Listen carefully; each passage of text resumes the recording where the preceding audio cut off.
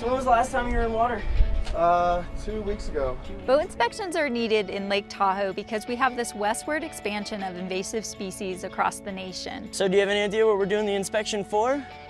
For mussels? For mussels, zebra mussels, quagga mussels. This shopping cart was dropped into Lake Mead for about 5 months. If we were to have zebra mussels and quagga mussels into Lake Tahoe, what we would all see in a very short period of time is multifold effects. Anybody who recreates on the lake in any way would be affected.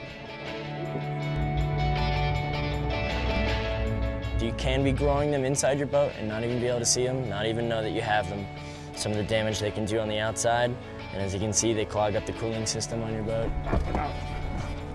Annually, we inspect approximately 10,000 boats. Each year, we intercept dozens of boats with invasive species, quagga and zebra mussel on them. The problem with those quagga mussels and zebra mussels is that they can live for so long out of water. Up here in Tahoe, they say about 30 days.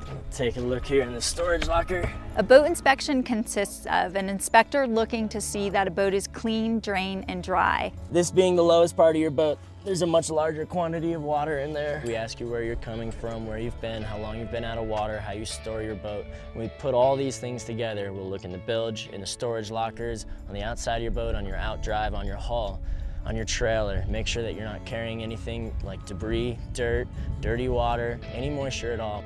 Open up your bilge container, your engine compartment, your storage lockers, and let the sun and the air get inside those.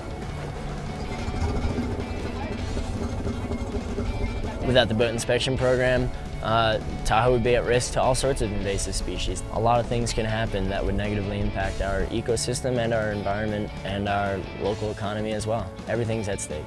It only takes one infected boat to put Lake Tahoe in jeopardy.